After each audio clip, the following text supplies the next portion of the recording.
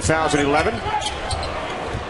And Derrick Rose gives the Knicks the 2-0 lead. Yeah, nice shaking and baking to get into the paint for Rose. Rose on the follow. Rose very offensive minded, made his first shot, then put up an air ball, and then you saw the tenacity there to finish off the mid shot as well. Here's Rose into the paint. Rose just a maestro at improvising off the dribble. So most of his points have come in the paint thus far. Rose gets tripped up.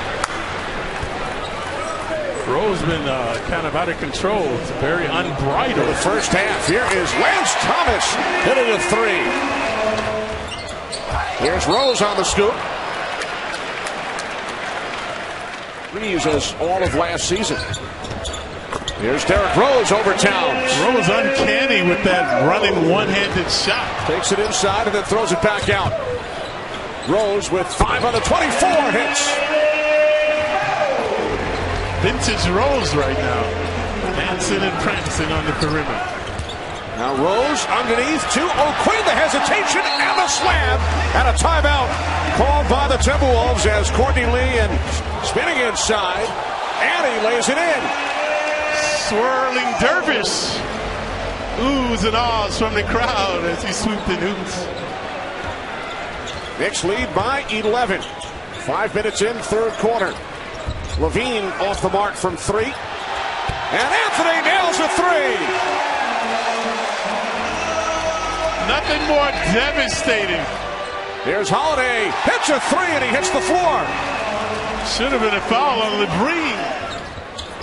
Here's Anthony over Wiggins. Melo 5 of 16 the previous game. Here's Rose over Aldridge. Yes, the Knicks bench outscored the Timberwolves bench 43-5 on Wednesday as Rose draws a foul. Here's Rose driving on Dunn. And Rose gets the roll.